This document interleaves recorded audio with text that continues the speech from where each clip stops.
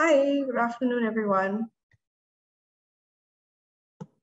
So welcome to the NUS Baba House. I'm Danielle, Assistant Manager from the Outreach and Education team here, and we're happy that you're able to join us today. So the talk that you have signed up to attend this afternoon is part of the Present Past Heritage Conservation Speaker Series. The series was devised to investigate the many ways in which the past and present form a dialectical relationship, creating new significances within public and personal memory. So there's policy, participation, documentation, and art as how lenses which unveil the economies of heritage conservation and management and their impacts on the individual and the communities. So we'll have observations, case studies, and cross-references of heritage in Singapore and Southeast Asia within this series. And this eventually leads us to wonder what heritage is and what it could become. The 4 talks in this series that are happening every other week over 4 weeks also lead up to the APRU University Museums Research Symposium later at the end of this year that is on architectural heritage, which Baba House is also hosting. So for this first talk, we're very honored to have with us Dr. Jack Zentali, who will open the series with an exploration into how built heritage can be secured and enriched by giving greater recognition and protection in international and domestic law to the intangible cultural heritage associated with it. He also discusses the scope for built heritage to be used as the means of protecting intangible cultural heritage. Dr. Jack Zentali is an expert member of the International Scientific Committee for Legal, Administrative and Financial Issues of the International Council on Monuments and Sites, a member of ICOMOS Singapore, and president of the Singapore Heritage Society since 2017. Previously a legal academic between 2008 and 2017, he maintains research interests in constitutional and administrative law, media law, and heritage law. Jack is also a member of the National Collection Advisory Panel since 2013 and Archaeology Advisory Panel since 2019 of the National Heritage Board and the Heritage and Identity Partnership of the Urban Redevelopment Authority of Singapore since 2018. I'll quickly now pass the time over to Dr. Jack Lee now, who will begin his sharing. Dr. Jack Lee, please.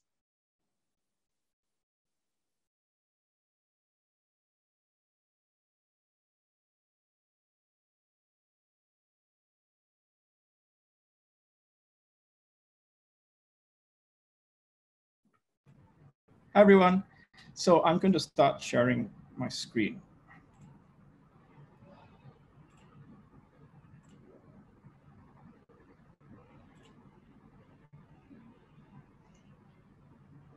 Okay, I hope you can see it. I can't see you guys. Let me see. Okay. Is it okay?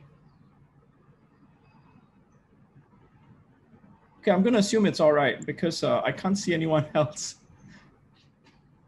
Okay, so today I'm going to talk about sense of place, the intersection between built heritage and intangible cultural heritage in Singapore.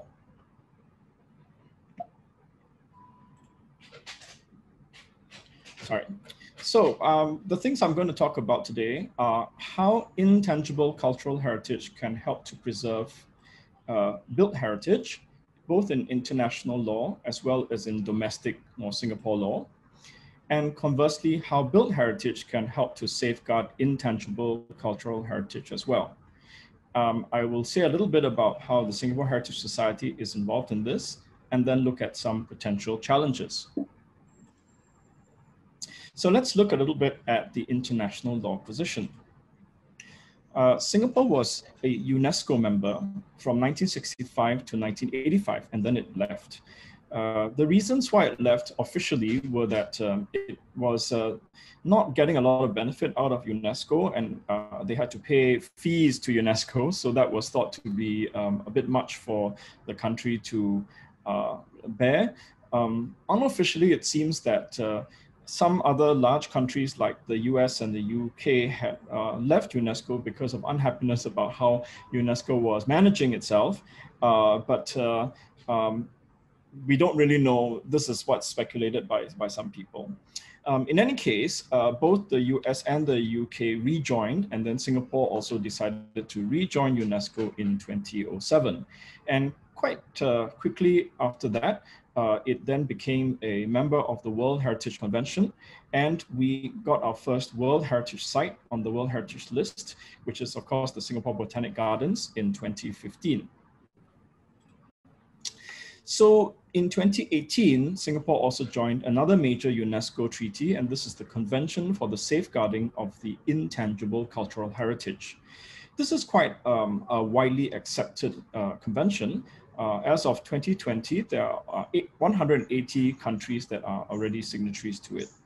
And the definition that is used in this convention of intangible cultural heritage is quite influential. So what is this idea of intangible cultural heritage? Well, according to the convention, it says that practices, representations, expressions, knowledge, skills, as well as instruments, objects, artifacts, and cultural spaces associated therewith that communities, groups, and in some cases individuals recognize as part of their cultural heritage are intangible cultural heritage. And this cultural heritage is transmitted from generation to generation, is constantly recreated by communities and groups in response to their environment, their interaction with nature and their history, and provides them with a sense of identity and continuity, thus promoting respect for cultural diversity and human creativity. So you can see that ICH is a response to the environment and embraces cultural spaces which are associated with practices, expressions, and so on. And state parties are obliged to take necessary measures to ensure the safeguarding of such cultural spaces. There's also another scheme called the UNESCO's Masterpieces of Oral and Intangible Heritage of Humanity program. And this, I think, actually predated the Intangible Cultural Heritage Convention. And it defined a cultural space as a place in which popular and traditional cultural activities are concentrated. But it could also be a time, generally characterized by a certain periodicity, sort of a season in the year that could even be a cultural space, or by an event that happens regularly. So the point is made by some authors that ICH includes social and spiritual associations, symbolic meanings, and memories associated with objects and places. And the important point is that tangible heritage, heritage that we can touch and feel and see, forms of such tangible heritage all gain meaning through intangible practice, use, and interpretation. The tangible can only be interpreted through the intangible.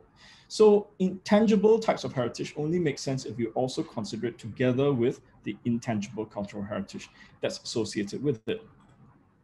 So therefore, there's some interconnectedness between intangible cultural heritage and tangible forms of cultural heritage. And I think this is also emphasized by other UNESCO documents. For example, the interconnectedness between ICH and built heritage, buildings and so on, is emphasized by the UNESCO recommendation on the historic urban landscape. What is an historic urban landscape? This is defined as including social and cultural practices and values, economic processes, and the intangible dimensions of heritage as are related to diversity and identity. So the example that I'm going to give is of Bukit Brown Cemetery. I think it's quite well known by now that Bukit Brown Cemetery and the adjoining cemetery called Seong Cemetery are collectively considered to be the largest Chinese cemetery outside China. It was in use between sometime in the 19th century and 1973 when it was closed, and it contains some 100,000 graves.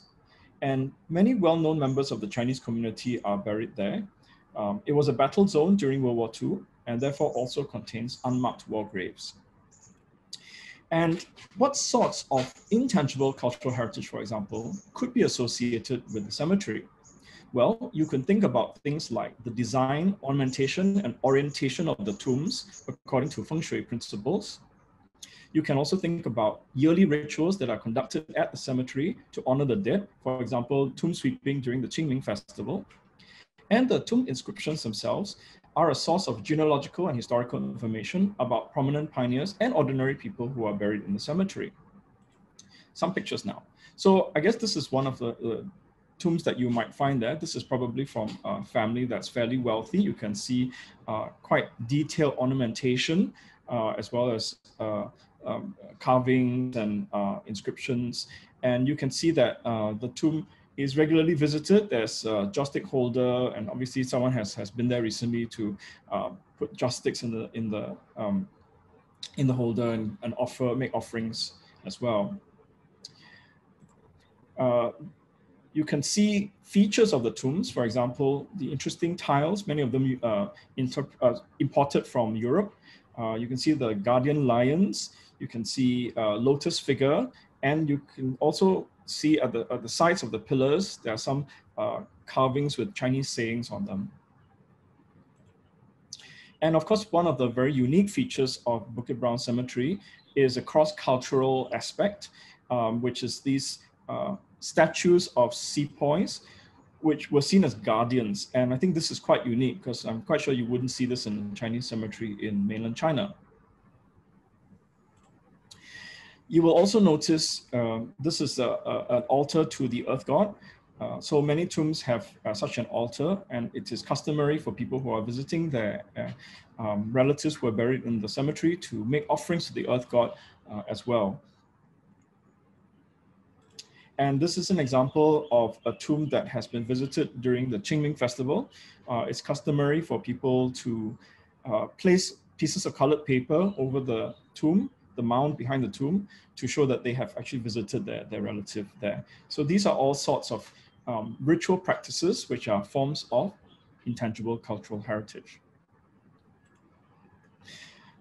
You will also know that the government has built a 4-lane highway called Lornie Highway across part of the cemetery. And this resulted in the loss of about 5,000 of the tombs out of 100,000. It has also announced that eventually the rest of the cemetery will probably be cleared, possibly in as little as 10 years, to make way for housing. And so the cemetery, in a sense, is at risk of eventually being lost entirely. It was placed on the 2014 World Monuments Watch list of cultural heritage sites at risk. Now, what's interesting is that when it was announced that the government would be nominating the Singapore Botanic Gardens to be Singapore's first World Heritage Site, some people also called for Bukit Brown Cemetery to be nominated for such a listing as well. So the government's response at that time was that none of its stakeholders had suggested that the cemetery should be nominated, but it would study how it can be preserved, taking into account future development plans. So these development plans haven't really been announced in any great detail at all. I guess we will have to wait to see how extensive they are and whether parts of the cemetery will be able to be retained in some form, perhaps as a memorial park. So the intangible cultural heritage that's associated with the cemetery, or in fact the cemetery itself as a cultural space, might deserve some form of protection under the Intangible Cultural Heritage Convention. And we can compare other places in the world that are already on the list. And one of them, which I've highlighted here, is the Jama'a Al-Fana Square, which is in Marrakesh, Morocco. And that was inscribed for being a site where there is a concentration of musical, religious, and artistic impressions. So you can see that a site can be listed on the Intangible Cultural Heritage list if it is a location where various kinds of intangible cultural heritage practices take place. It's not just things which are entirely intangible, such as hawker culture in Singapore or types of traditional dance and all that. It could also be a place. So that's interesting. And you could argue that safeguarding the intangible cultural heritage relating to the cemetery therefore justifies the cemetery as a whole being preserved. And therefore you could even say maybe it should be a World Heritage Site. But of course, at the moment, there is no indication that this will be going to be nominated as for protection under either of these schemes. If you want to make a nomination for a site or a practice to be preserved under either the World Heritage Convention or the Intangible Cultural Heritage Convention, this has to be done by the government. It is not something that can be done by NGOs or individuals. So there's another scheme which is kind of interesting. This is not a convention, it's just a program of UNESCO. It's called the Memory of the World Program. And according to UNESCO, the Memory of the World Program aims to show that the world's documentary heritage belongs to all and should therefore be fully preserved and protected for everyone, and with due recognition of cultural mores and practicalities, should be permanently accessible to all without hindrance. And unlike this scheme, unlike the World Heritage Site Scheme and the Intangible Cultural Heritage Scheme, nominations for the Memory of the World Program can actually be made by individuals and NGOs.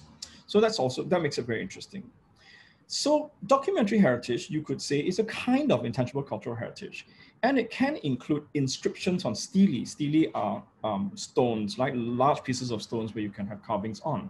So this raises the interesting questions on whether epigraphs, the inscriptions on tombstones in Bukit Brown Cemetery, might qualify. As a form of comparison, there is a place called the Temple of Literature in Hanoi. Some of you may have gone there. And the Temple of Literature contains 82 stone stelae, which have information about laureates of the royal examinations that were held there between 1442 and 1779. And this is on the Memory of the World Register. Also, in Myanmar, there is the Kutodor inscription shrines. And these consist of 729 slabs of stone on which are carved the Buddhist Tipitaka, which are housed inside these interesting shrine-like structures with domes, as you can see in the picture. So these are examples of stone inscriptions, which are actually on the Memory of the World list. And this raises the interesting question of whether or not tombstones in a cemetery like in Bukit Brown Cemetery might qualify for listing on some sort of register like this. Okay, now I'm going to turn from international law to look at domestic law. And the question I want to ask first is, how can intangible cultural heritage help to protect heritage? I think we've seen a little bit about this already in what I've said so far.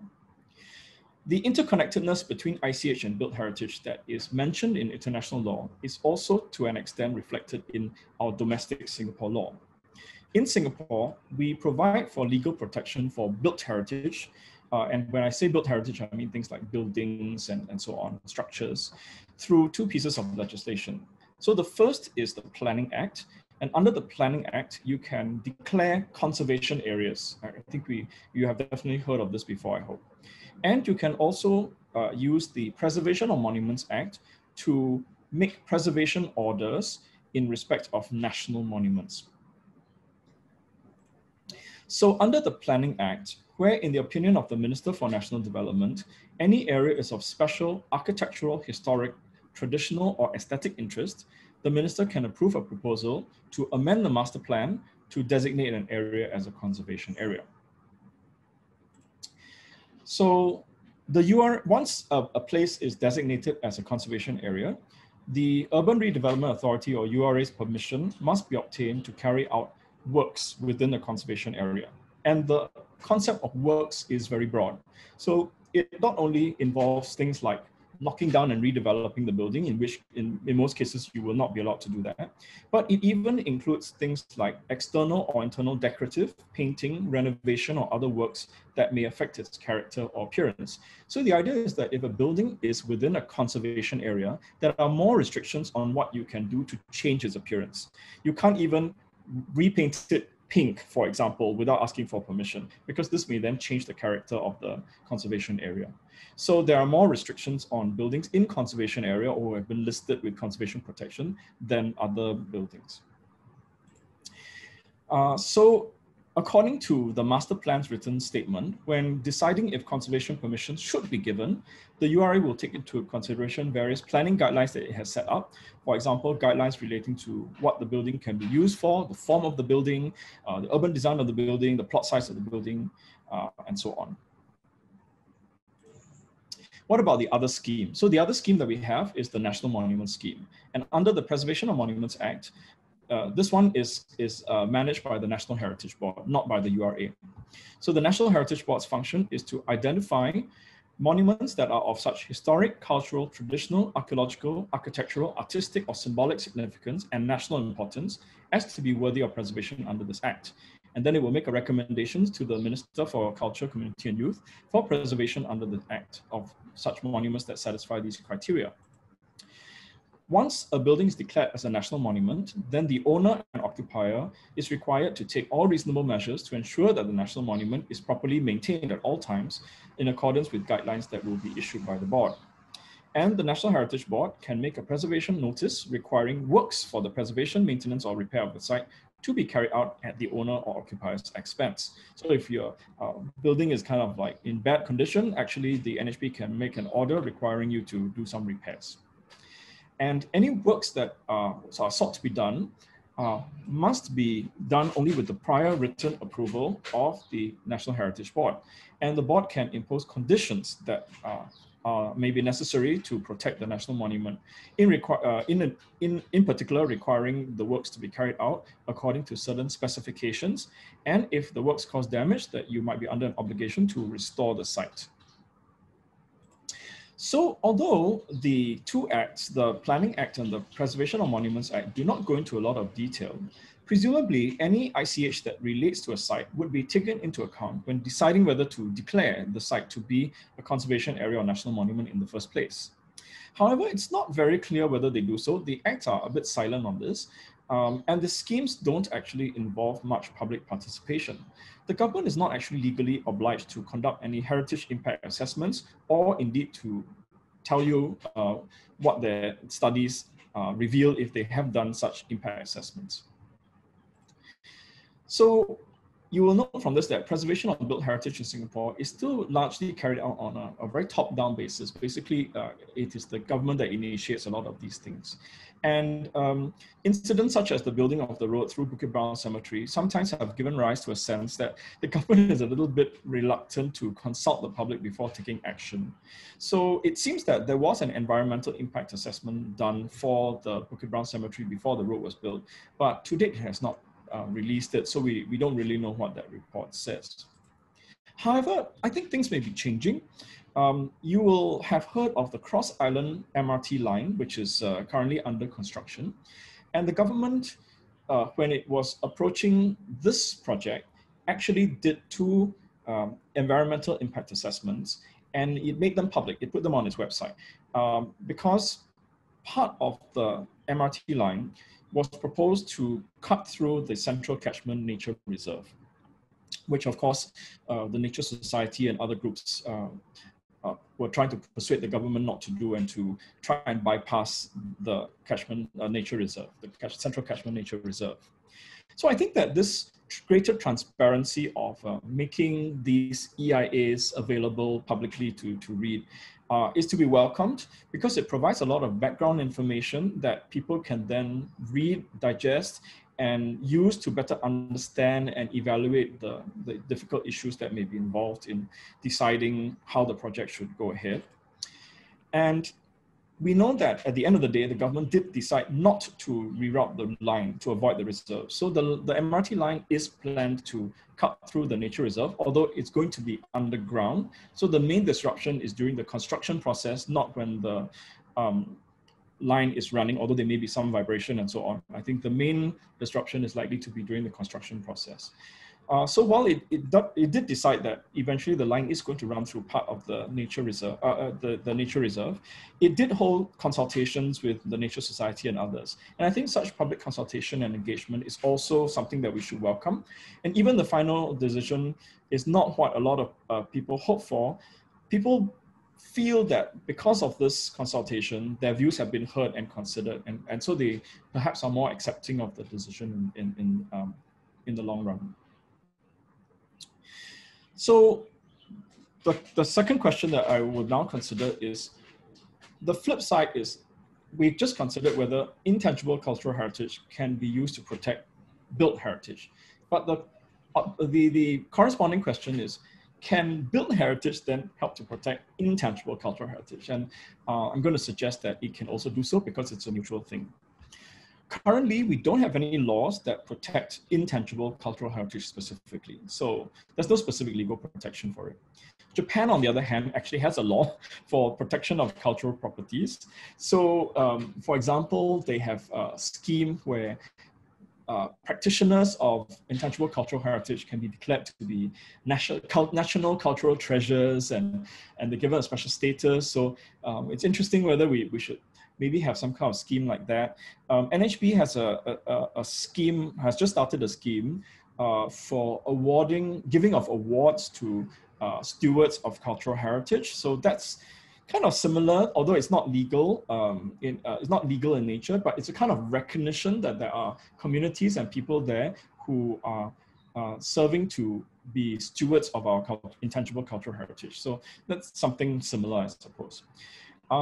How can built heritage, though, protect ICH?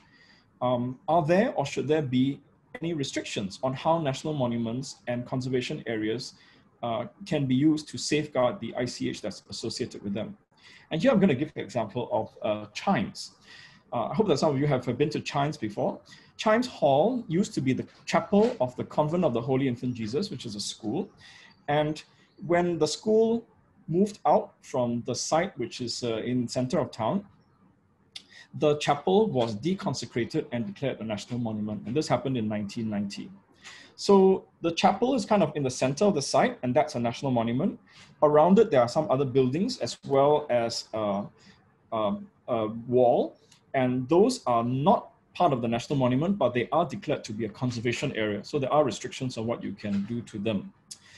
So the Chimes complex, as you know, is no longer a religious building. It's now shops, restaurants, pubs, and it's an entertainment area.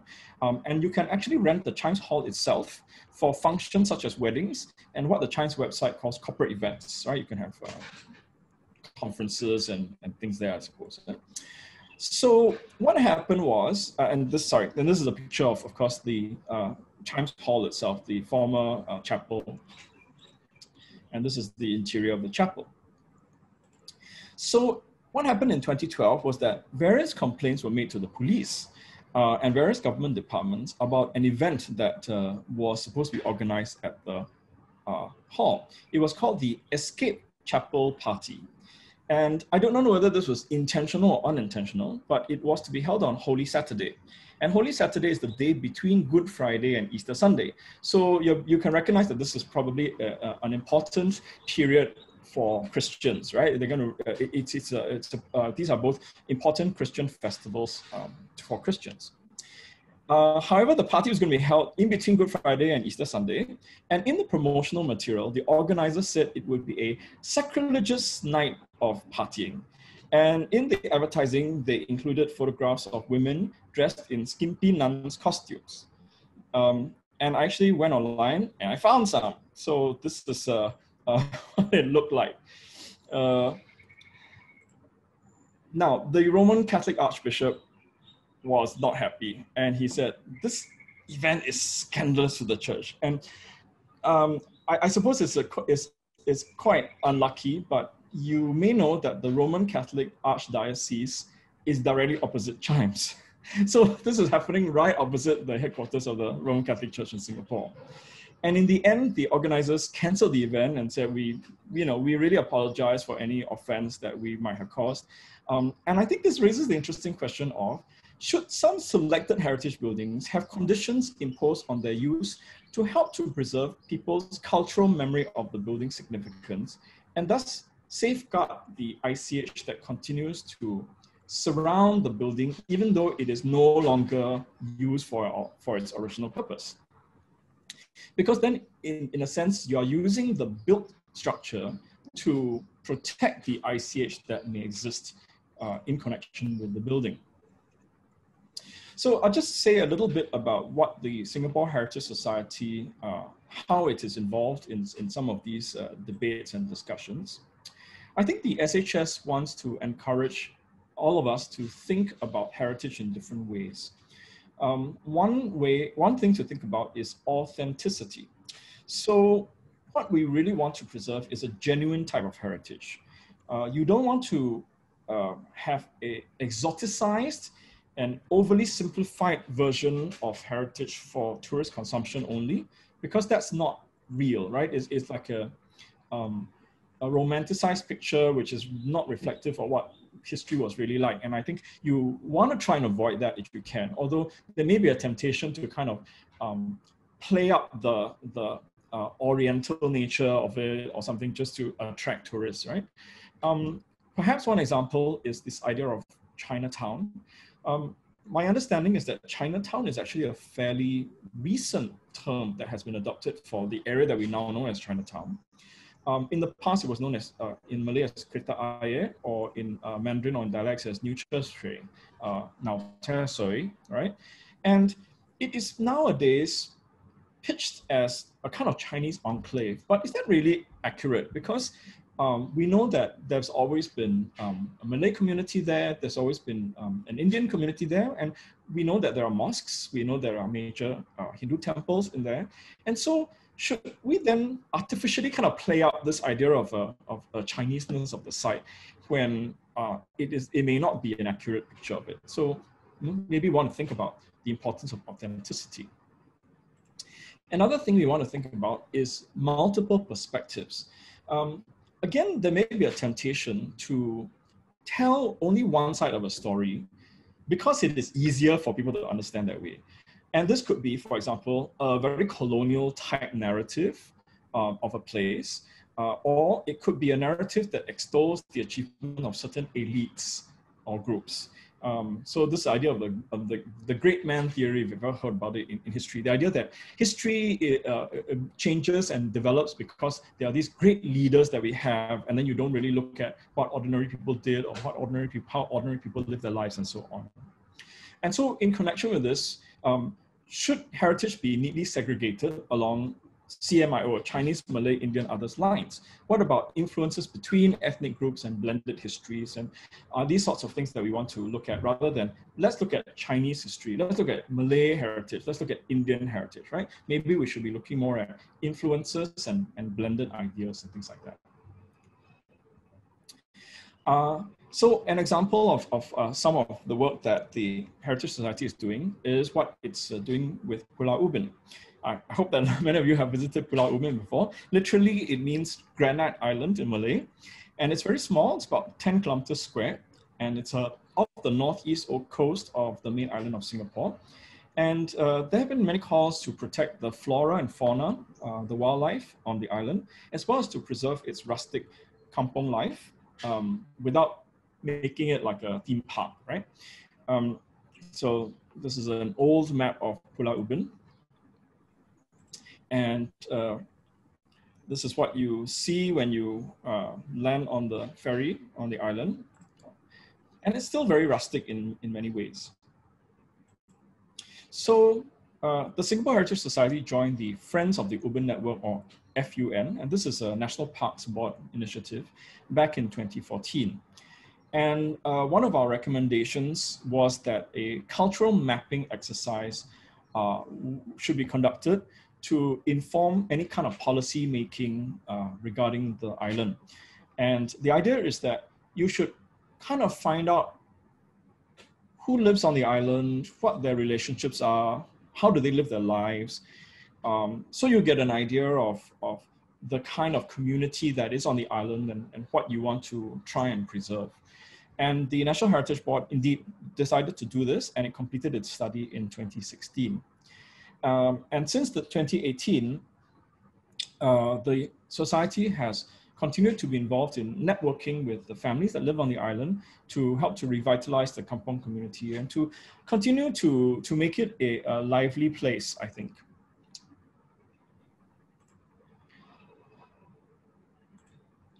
So in conclusion, I just want to talk about some of the challenges that we have moving forward.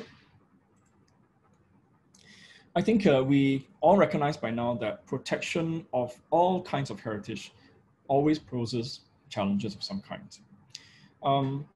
Where intangible cultural heritage is concerned, one of the challenges is that we have a largely immigrant population in Singapore. And so our population has close cultural links with a lot of our neighboring countries, naturally. And therefore, claims over what constitutes intangible cultural heritage could possibly be controversial.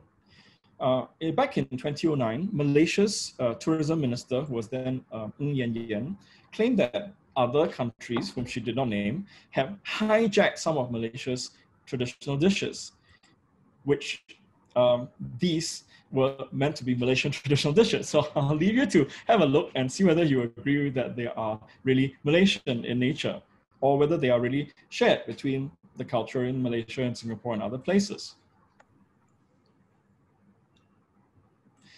So in fact, this kind of issue was foreseen by the convention dealing with ICH, and it recognizes that some types of intangible cultural property often cannot be confined within the borders of one country.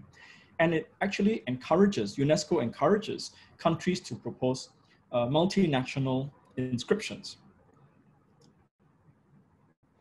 For example, back in 2013, it was decided by Cyprus, Croatia, Spain, Greece, Italy, Morocco, and Portugal to jointly nominate the Mediterranean diet for subscription on the list, and it was successful. So of course, the Mediterranean diet will be shared by many, many countries that border the Mediterranean Sea. And it makes sense to have a joint sort of nomination rather than for the different countries to vie and say, no, my country is the true representative of Mediterranean diet, and so I should be the one to move forward with the nomination. And similarly, I recall that on the list, things like flamenco dancing are shared by both Spain and countries in Latin America, and so they did a joint nomination as well. So this is definitely possible that countries can make a joint nomination.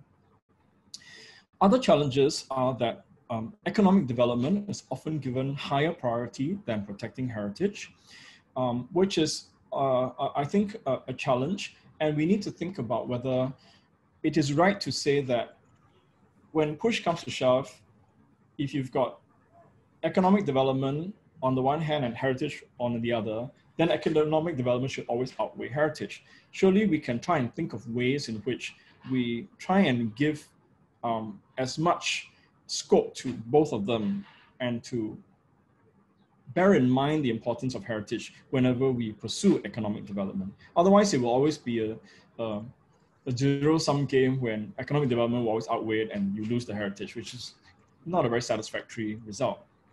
So another issue is that, as I mentioned, you might want to think about how you can use built heritage to protect ICH. And one way to do this would be to legally restrict the kinds of uses that you can put the built heritage to in order to protect the ICH. But this can lead to some unhappiness on the part of some people. For example, it may conflict with the idea of adaptive reuse of buildings. The idea of adaptive reuse is that you have a historic building, but it doesn't necessarily always have to be used for its original purpose. You can change it into something else.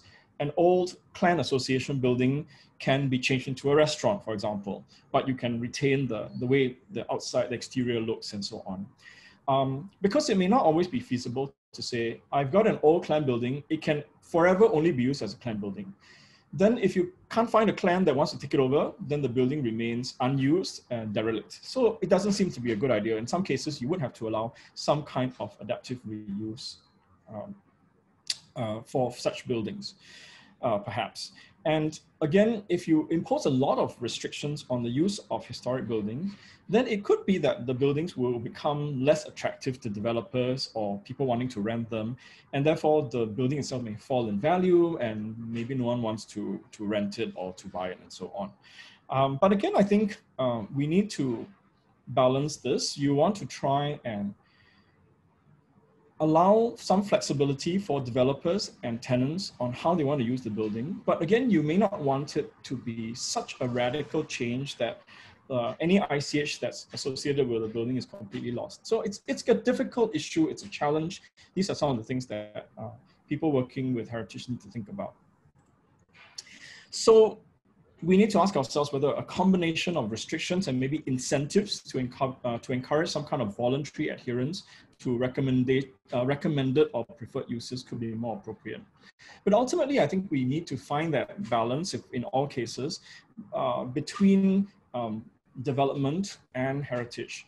Because if we don't, and development always seems to be the one that outweighs heritage, then our people may start feeling dislocated or feel that they have lost their identity, they don't recognize anything anymore, everything's changing so quickly, which is also not a good thing to have. And so hopefully we can all work together and try to find some way in which we can accommodate both heritage and progress.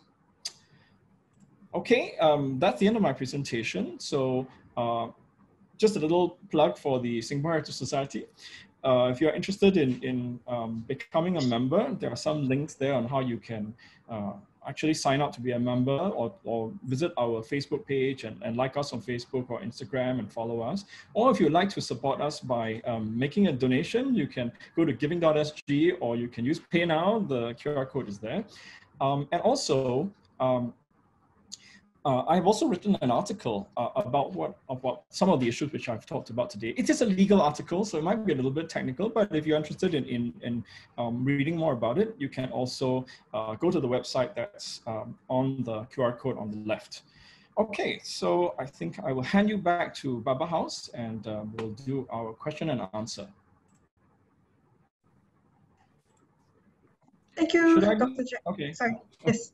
Should you what? Sorry. No, I just wanted to know whether I should leave that last screen up for a while or something, maybe later. Okay, yeah, we can also provide the link to the article. But yes, okay. Thank you so much for the insightful talk, especially with the particularities of various global and national initiatives of legal aspects of recognizing buildings, right? As well as the local examples, having this idea of public consultation, the balance between development and heritage. I think those are very kind of important questions that are starting to be more and more prevalent. I think the first thing that came to mind when you were mentioning this balance between progress and heritage is how far back do we go in determining what is heritage in the first place? Because I think that is an important question with more recent buildings, such as like the Golden Mile complex and perhaps other modernist buildings. Okay. I think it's a case-by-case basis thing. Obviously, if you're talking about a building, in many cases, the building, if it is old, will have gone through a lot of different stages in its history. And a good example is Victoria Theatre and Concert Hall, right? It started off being a fairly small building, which was, I think it was used as a concert venue from quite early on. And then subsequently, it was decided to expand the building in the 20th century. So they then built another building next to it that mirrored the existing building. So now you've got two sides, and then they built the clock tower in the center. So you could say, at which stage do you want to revert the building to? And I think that most times they will, the people who are having to deal with this difficult issue will have to see whether the interventions in the building are significant. So obviously, you're not going to like knock down one's whole part of the building and then revert back to a single room, right? A single building on one side. You're going to keep the new 20th century edition as well as the clock tower because it's quite a large major intervention to the building. So sometimes choices like that are made, but if let's say the change that's been made to the building is thought to be not particularly aesthetically interesting, then they may decide to strip that out and revert the building to an earlier form. So I think it's hard to say that there's a hard and fast rule for this thing. You really have to look at the building itself and look at its history and decide how far back you want to go, or whether you perhaps different parts of the building could reflect different parts of its history. I see. Okay, thank you so much. So this is the time for also question and answer. Please Mhm. do share some of the questions that you may have had over the course of the talk. I'll just briefly show you the kind of the tips that you may have for the Q&A session.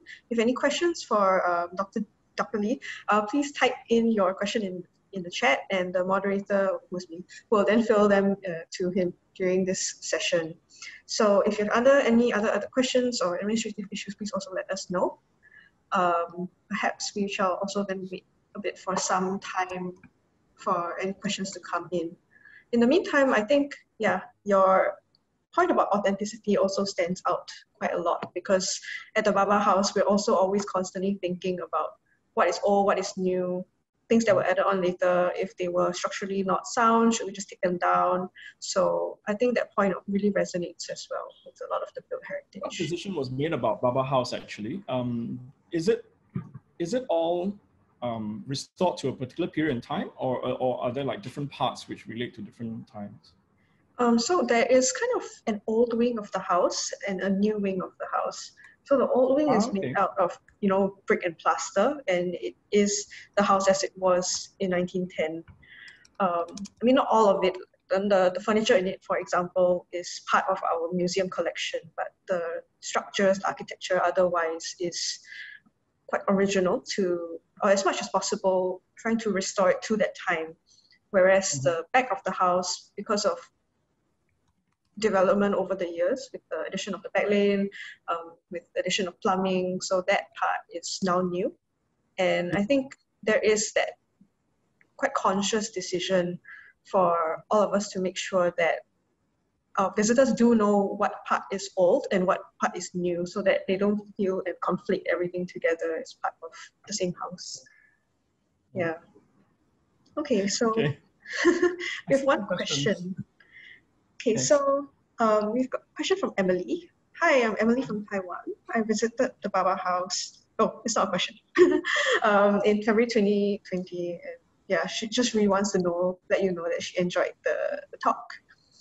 We've also Okay. got another question from an anonymous attendee. Are museum and heritage centers a good idea to preserve heritage? Which one is that? Oh, The last museum heritage center is a good idea. Yes, I think so. I think it depends on what you are going to have in the heritage center. Let's say, for example, a building is going to be used for adaptive reuse, right? So it's not going to retain its original use. It's going to be turned into something else. Then it would be quite nice, actually, if you had a heritage center that said something about what the building used to be and its significance and so on. I think that would be a way of telling people about what the building's history was, and maybe also to talk about some of the intangible cultural heritage that's associated with the building. So yeah, I think that would be great. And of course, sometimes, unfortunately, the building itself cannot be saved. Then if it's a significant building in terms of the history of Singapore, parts of it can be saved and then moved to a museum. Of course, that is less desirable than if you, of course, have the original building, but sometimes it's not always possible, right? The building is structurally unsound or something like that, and it just can't be saved. So that would be a way in which you can preserve built heritage. And of course, museums and heritage centers are also ways in which you can preserve intangible cultural heritage. Sometimes the artifacts that you see in a museum, for example, can throw some light on the intangible cultural heritage, but increasingly, I think we are expecting that museums have programming. It used to be when I was younger that when you went into a museum, all you did was walk around and look at static displays and signs. But clearly that's not the case nowadays. You look at a modern museum, whether in Singapore or anywhere in the world, and you will expect there to be programs organized by the museum. And often these will be things like traditional dance, art performances, and so on. And these are ways in which a museum can actually try to bring back some of that intangible cultural heritage and showcase it as well. And I think we really, really expect that to be the mission of museums and heritage centers these days. Thank you. I see another question. I see one from Pam, is it? Yes. So Pam says, one of the newer heritage spaces up for discussion now is Changi Point Old Changi Hospital. The entire area is so diverse, ranging from colonial buildings, histories relating to the war, POWs, and medical progress, plus rich coastal diversity and scenic landscape. There are many suggestions ranging from a love shrine, gosh, I don't know what that is, to medical facilities. Is it possible to balance all these various ideas in the building? Challenging, right? The larger the site is, I think the more challenging it will be to determine what you can do with it. Because, for example, if it's in Changi, it's a little bit out of the way. So if, let's say, you turn the whole building into a museum, would people go, right? And that would be a question. Would it be viable as a museum? It might not be, in which case then you have to think about other uses. It could be maybe like a school, or it could be a spa retreat, a hotel, you know? So I guess it has to be a question of talking to prospective developers and tenants on what they might like to do with the building, and hopefully also preserving the spirit of the place so that it's not changing it too much, but allowing it to be used in a meaningful way as well, and not something that's going to be essentially deserted all the time, and then people will, the tenant will be unable to make much of a business, then they will pack up and move out and it'll be vacant again. So you want to try and avoid that, I guess, yeah. Okay, thank you. There are some questions in the chat, actually. So they were actually asking a bit more about the legal aspects of it, such as, does being nominated and accepted on the Memory of the World program have any effect in preventing governments from demolishing the nominated heritage site? The answer is no. Usually for these international things, there's no world government that can stop a local government of a country from doing anything. But the idea is that there is some prestige to having either a site or a form of ICH listed on one of these international registers. And when you make a nomination, you are obliged to say that you are going to safeguard it. It's part of the conditions, right? You make certain promises that yes, you will try and safeguard it. And in fact, you are required to describe how you're going to safeguard it. And therefore, you're likely to only be successful in your nomination if the UNESCO assessment body says, yeah, okay, I'm convinced by what you're planning to do and so on. In fact, there have been situations where World Heritage sites have been listed on the list, but because of developments that happen later, they are considered to be under threat. And what has then happened is, this was pointed out to the country by UNESCO. And if the country does nothing and maybe allows for tall buildings to be built around the heritage area, I think there are one or two cases, very rare, but one or two cases where the site was actually deregistered, which of course is it doesn't look good for your country, right? That you had a heritage site and then it lost its heritage status because of all the development, that incompatible development that went on around it. So, I mean, it is possible, but actually there's not much that an international body can do to prevent governments from, in a sense, jeopardizing their own heritage in their country. And what's more, Memory of the World is, it's not even like a convention, right? It's just a program that's run by UNESCO that tries to encourage people to identify important documentary sources so that people realize that they exist, and then they are listed so that people know, and then there's more publicity given to them. Yeah. Okay. Yun An says, I am currently doing a heritage study in Paya Lebar Air Base. You mentioned the way of using multiple perspectives to describe and interpret the heritage. Do you find it hard to search other narratives when doing Singapore's research? Okay, so I myself am not a historian. I'm actually trained legally. Well, I'm sure that there's always a challenge in trying to find out what the different narratives are. Yes, there may be an issue of some documents being classified and therefore difficult to access.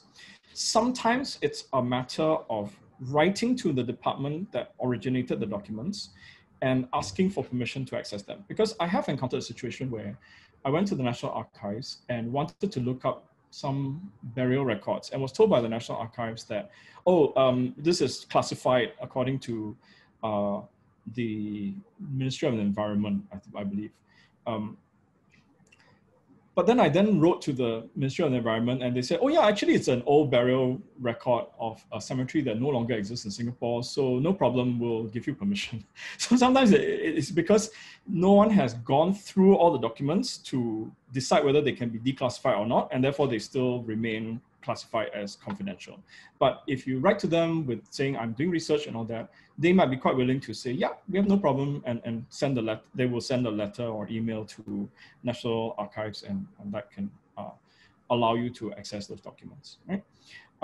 Apart from that, I mean, if the documents really are classified and you can't access them, you'll have to think of other strategies. So sometimes it would be oral history, talking to people who might have lived in the area to find out more about the stories there, looking at people who have written about the area, you know, books that you can access in the library, things like that. Or even sometimes overseas archives, right? You might be able to find, if let's say you're looking at colonial documents, sometimes the colonial documents are available in the archives in London, in Kew. Of course, that becomes much more inconvenient to access, but you never know, right? Sometimes you can find these documents in overseas archives as well.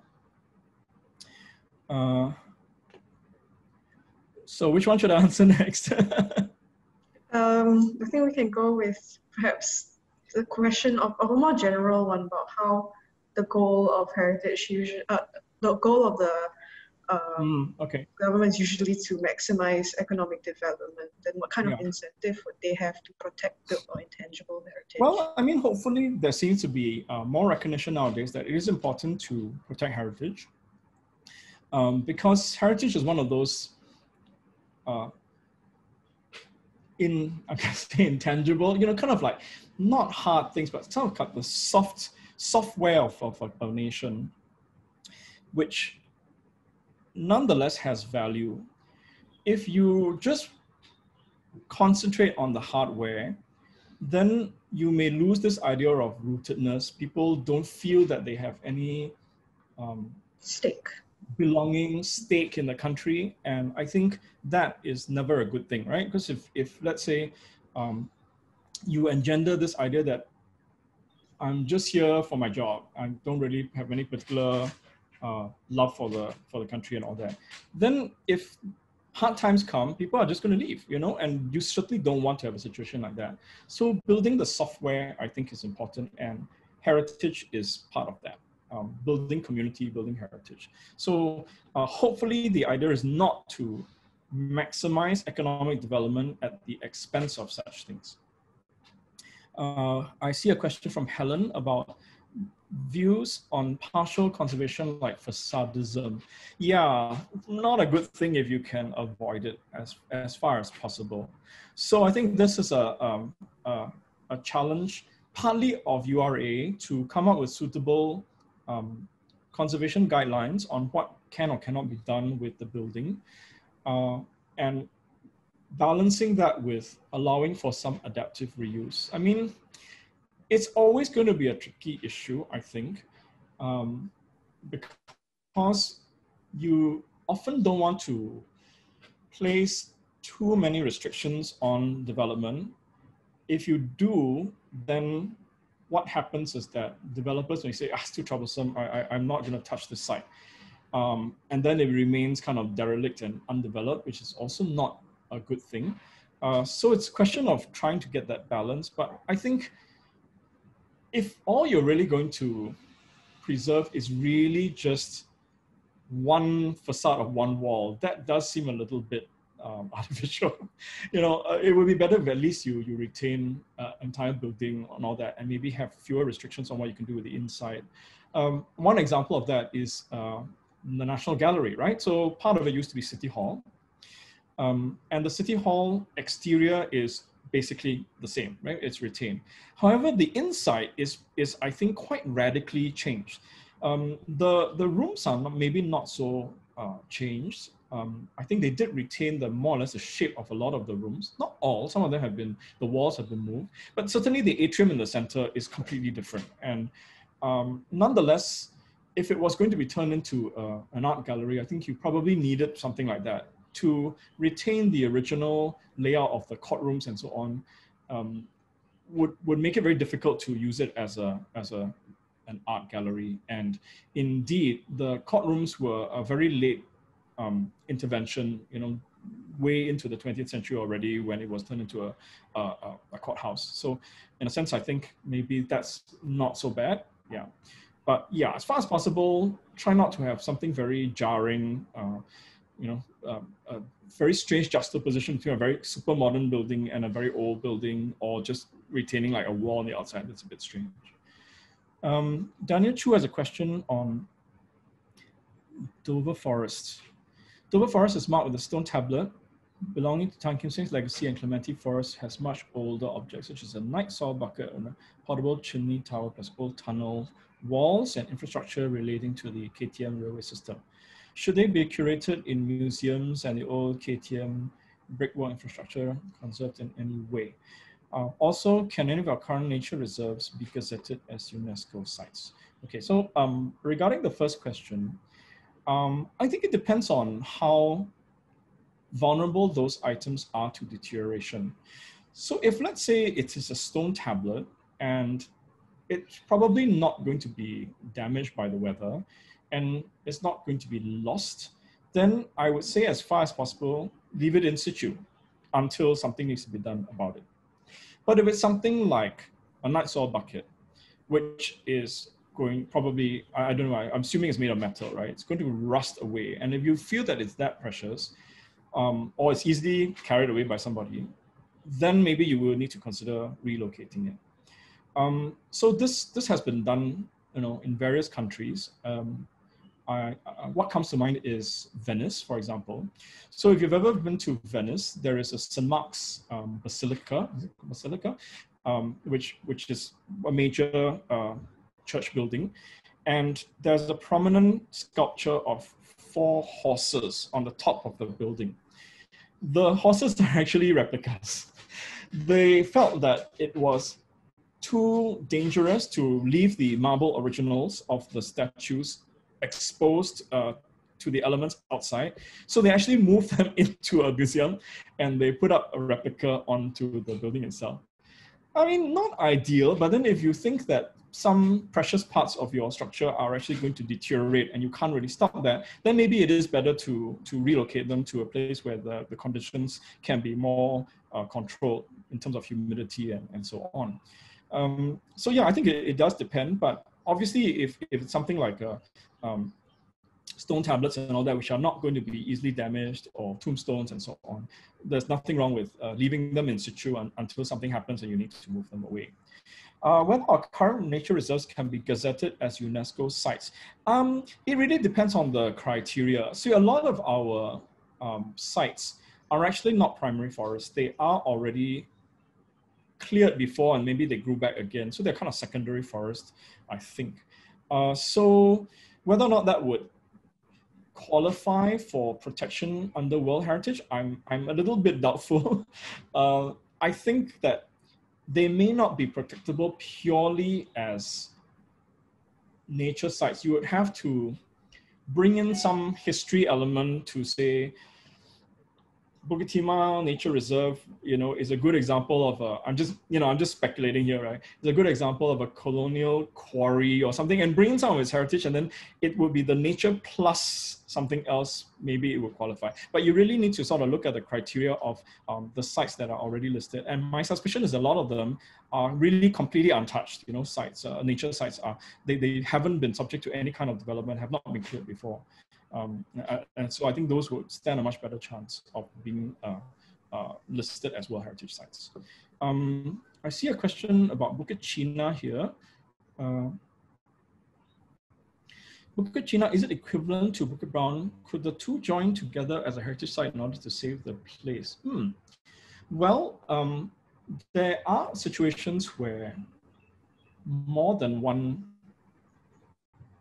place in different countries have kind of combined together to be protected as a single site. I think there are a few examples of that. But the main thing I think would be, would the governments of the two nations be willing to do so? Because as I had mentioned in the presentation, a World Heritage Site nomination can only be made by the government of the country. So if the government of the country is not keen on the idea, then basically it's not going to happen. So you first need the individual governments of the two countries to want to do this and to want to cooperate with each other. So yeah, I mean, of course, one example which didn't happen was that Malaysia successfully nominated Malacca and Penang to be preserved as a World Heritage Site as two of the three settlements, the Strait settlements. The last one is Singapore, right? So it could have been a joint nomination to nominate Singapore, Malacca, and Penang to be the Strait settlements. But actually, they decided to just go on their own and nominate those two sites. So, that I suppose could have been done. But anyway, yeah. So I think it depends on that. Let's see. Wow, a lot of questions coming in now. How much time do we have left? We have about 5 minutes. Yeah. Okay. So, yeah. Do you want to pick some questions? Yeah. I think, yeah, let's go with the one about the ICH, like Chinese opera. So I mean, most of your presentation was about built heritage as kind of also a basis, right? But what about things that are still in the sense tangible and physical, but not built? Yeah, so if, let's say the site is actually temporary, it is then, and especially not just temporary, but it changes location, right? Because Getai are not always in the same place always. So let's say, for example, yeah, it's the nature, sorry, excuse me. It's the nature of the kind of performance. So let's say, for example, the example I gave earlier about the square in Marrakesh, which was protected as a cultural space, right? This one was a permanent place where they always have these markets and they always have people doing performances and so on. So it's kind of like there's some permanence to the place. And therefore you could argue that this place as a whole can be, or is worthy of protection under a form of ICH. I think if it's temporary, then it's a lot harder. You might as well then try to just say, I want to protect the art form of Getai itself as an ICH. And the building of the stage is incidental to that rather than to try and protect the space itself. Unless, for example, it is a space that is used regularly. So there was some mention about how a cultural space can be a periodic space, right? So for example, there could be a place up a mountain somewhere. And during a certain season or festival in a year, people go up on a pilgrimage to that site. So even though it is not continuously used throughout the year for that, because it is used on a cyclical basis, on a regular basis for this particular cultural activity, then you could argue that such a site deserves protection.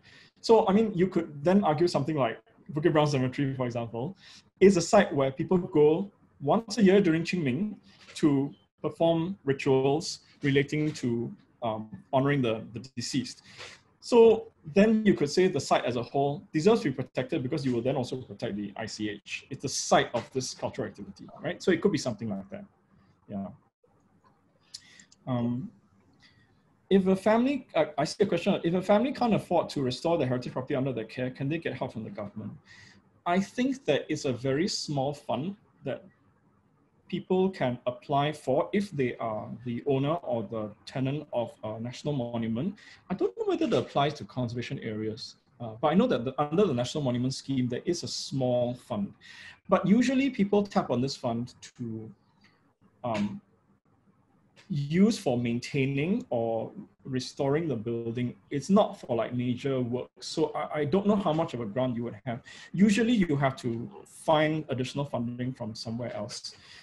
And that could be challenging, right? So Cathedral of the Good Shepherd, which is the oldest Roman Catholic church in Singapore, underwent a very major renovation, and this is a national monument.